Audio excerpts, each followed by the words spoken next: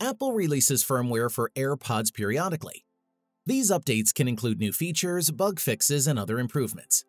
In this video, I will show you how to update your AirPods firmware and check the current firmware version. Let's go.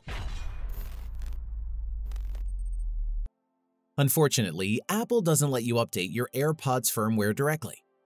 Unlike other Apple devices, AirPods don't have an internet connection, so they can't download firmware updates from the servers.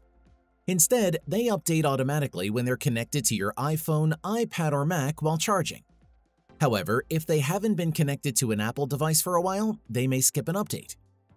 To manually update your AirPods firmware, first turn on Bluetooth on your iPhone.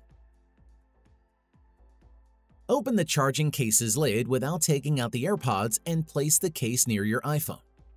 Then tap Connect in the pop-up notification to connect to your AirPods.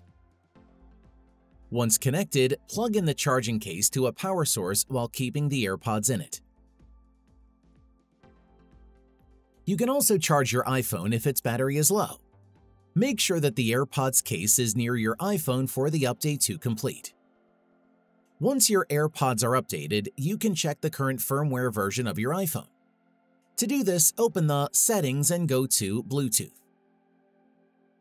Tap on the Info button next to the name of your AirPods.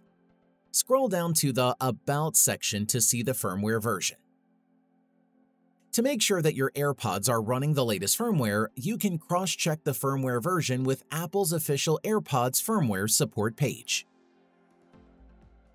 That's it.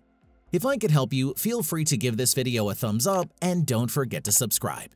Leave a comment down below if you have any questions. See you next time. Bye.